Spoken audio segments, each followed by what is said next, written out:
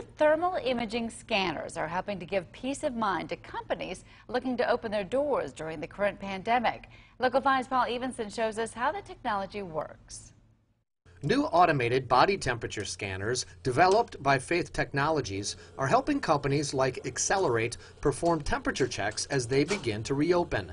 The new cameras are calibrated to continually adjust to ambient temperatures and provide results in less than a second and accurate to within 1/2 a degree. Thermography has been out for quite some time. However, that accuracy is vital when you're looking at human temperatures. You need to make sure that you're in a very fine degree of accuracy.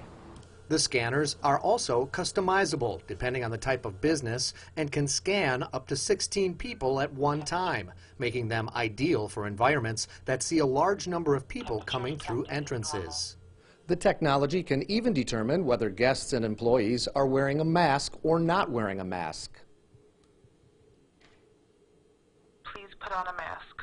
Please put on a mask. For companies like Accelerate and Nina, the new body temperature scanners are just one more tool in their line of defense against the spread of the disease. Once you're in the building, you do have that peace of mind that everybody that came into this facility went through the same screening process. We're following the same CDC guidelines. You know, there's a level of comfort associated with that. So I think all the feedback that I've gotten so far has been really very positive. Some of our clients started by buying only a couple and they're continuing to buy more. That gives me a good feeling that we're providing a quality solution out there, and we're seeing those orders continue to increase every day.